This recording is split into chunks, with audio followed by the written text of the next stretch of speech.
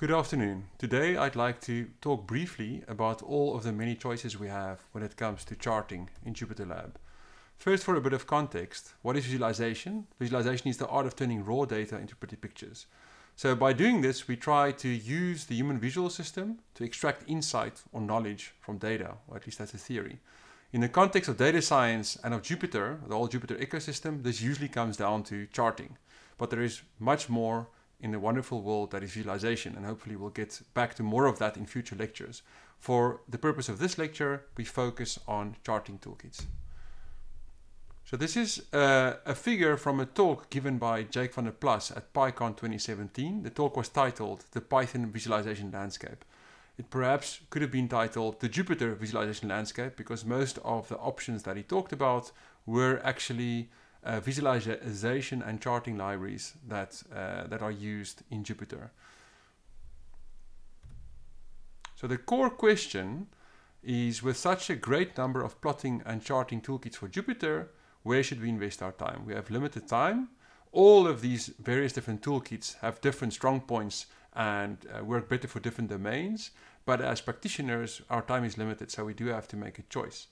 So for fortunately for normal data science and presentation purposes, there are currently two choices, none of which is Matplotlib. Surprise! So, but maybe first we just look at our requirements. So what would we like from a good Jupyter charting library? So number one on my list is the ergonomic API. So how quickly can I build the chart that I need?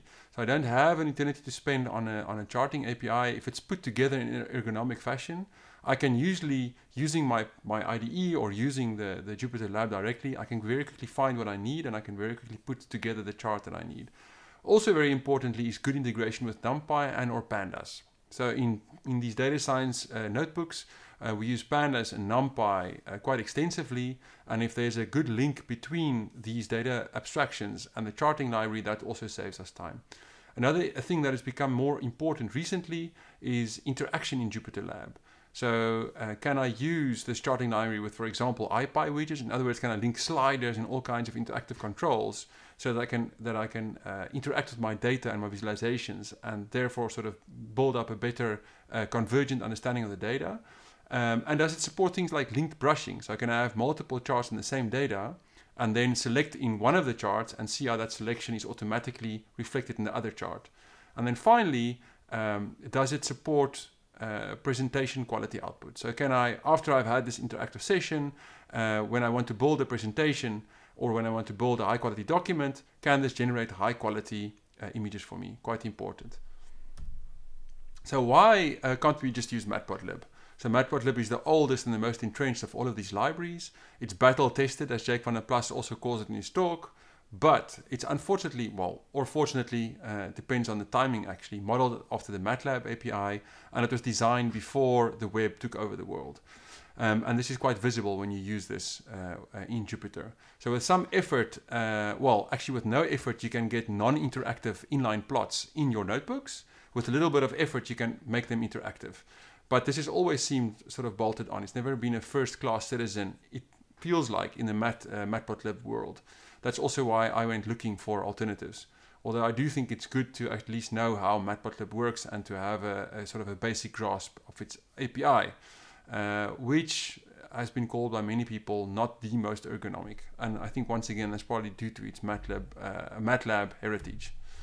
Okay, so let's get to the actual meat of this lecture. The two libraries or two toolkits which I think are currently the best choices in the data science Jupyter context, and this is in no specific order, or at least we'll get at a later point in this lecture, we'll get to when you should use which, or whether you should even make a choice between the two. So Bokeh is the first candidate I would like to focus on, and that's a Python library designed by Continuum.io. These are the same people behind the whole Anaconda ecosystem. So these are the kind of the Python libraries and the environments that we use. It is a modern, easy API, loosely based on the grammar of graphics, which is quite an important thing in the visualization world. It has first-class support for interaction in Jupyter Notebooks and Jupyter Lab. It can export either bitmaps or SVG vector graphics, which are really nice for high quality presentation graphics. And just quite interestingly, because this will become relevant with the second candidate I will mention, is that the Bokeh Python code, it generates a JSON-based description of the chart, and that's then sent to bokeh.js on the front end, which goes and renders that in an interactive fashion. So this is what the code looks like. It's actually quite impressive. This code defines 2 side-by-side plots with linked interaction, which I can hopefully show you right now.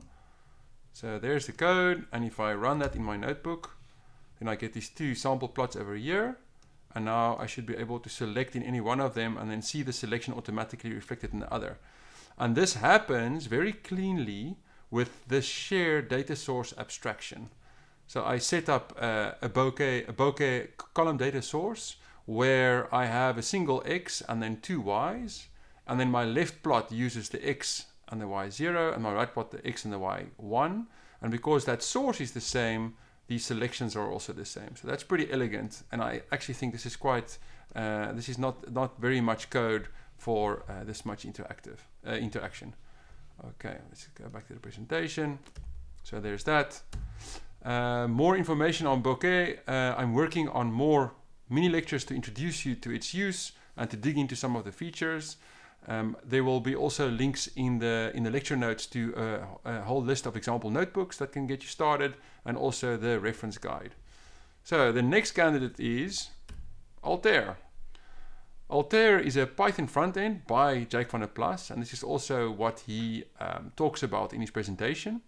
It's a front end to the Vega and Vega Lite visualization grammars, which I think definitely form an important part of the future of this sort of visualization. So Vega it's actually a domain-specific language for the description of visualizations. They've chosen JSON as at least the implementation of this language, but you, on top of JSON or in JSON, you specify the interaction, you specify all of the marks, and you specify the encodings. And then there are Vega compilers, which will then take that specification and generate beautiful interactive visualizations. So Altair is an almost straight mapping of Vega onto Python. So you code it in Python, but secretly or not so secretly behind the scenes, that Python code is generating a Vega spec and then sending that Vega spec to the Vega front end, which goes and compiles it into a D3 visualization. This is a really elegant API. It's now on version 4, I believe. And you can see that a whole bunch of thought has gone into making, really optimizing this API. It has great pandas integration. So you, in essence, just pass a data frame directly to the chart abstraction and then continue with your mark and your encoding specification. And that's it. So you can go directly from a pandas data frame to a plot. Okay. What's quite interesting here is that the Altair API is determined by Vega, and that's a double-edged sword. What I mean by that is, on the one hand, Vega is really well thought out, and it's just theoretically founded implementation, but that does mean that we lose some freedom on the Python side. So where Bokeh has been designed and it's been evolved to be practical and very pragmatic, it can sometimes happen that because Vega lives in a different domain, not the Python domain, it can happen that Altair will be limited to these choices, and this might limit you also in what you're able to do. Experience will have to show what exactly the impact is of this. Here's an example actually of the same, well, more or less the same idea. I took this from the Altair documentation. We can take an interactive look at that. So over here, it's again very, very little code for a lot of visualization. So what we have here is a pandas data frame, and then we create a brush, and we'll see what that is right now. That is the link selection. And here we go in, let's say, with this kind of Python mapping of the Vega spec. So I create a chart, and in that I bind the data frame. Then I say, well, I'm going to use a bunch of point marks, and then I describe how different elements of that data will be encoded onto visual channels on those charts. So it says basically that the Y position of each point comes from miles per gallon, at least in the one case, this first case. over here.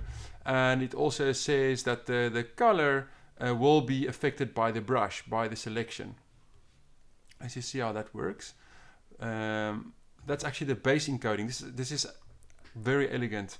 So you build up this this base chart, and then you continue and you say, well, on the left, so I've already said I want to encode y, the y position as, you know, I want to encode miles per gallon as the y position, and I've set up my brush, and that means I'm sharing a brush for, you know, in this base chart.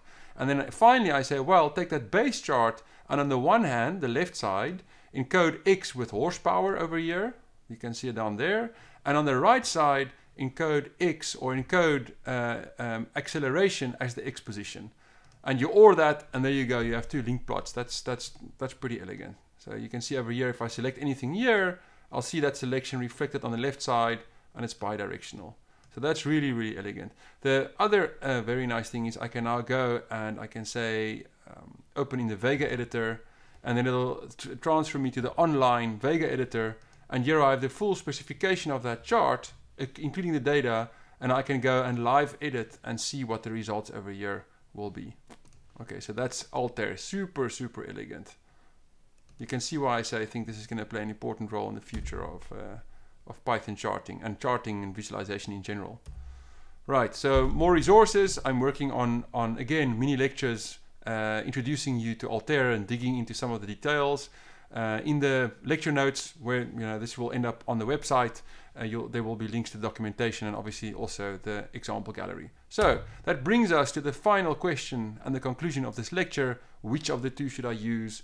As always, the answer is not that simple. It's both. So it depends. So personally, I use, and this is also what I recommend, I use Altair wherever Altair has a specific plot or the specific construct that I require. In which case, as you have seen just now, it's super elegant, and you have very, very high expressivity. You can put together your plot or your interaction really quickly and really, really elegantly. And as a bonus, you get a Vega or a Vega Lite specification, which you can eventually easily embed in a dashboard in a real web app that that is in production. When you require a little bit more flexibility, then maybe it's time to get out the Bokeh. So I think both of these are definitely worth your time. It's definitely worth looking at least at both of them and coming up with your own strategy. As I said, mine is I use both, and it depends on the situation. Thank you very much for your attention. I hope to see you soon.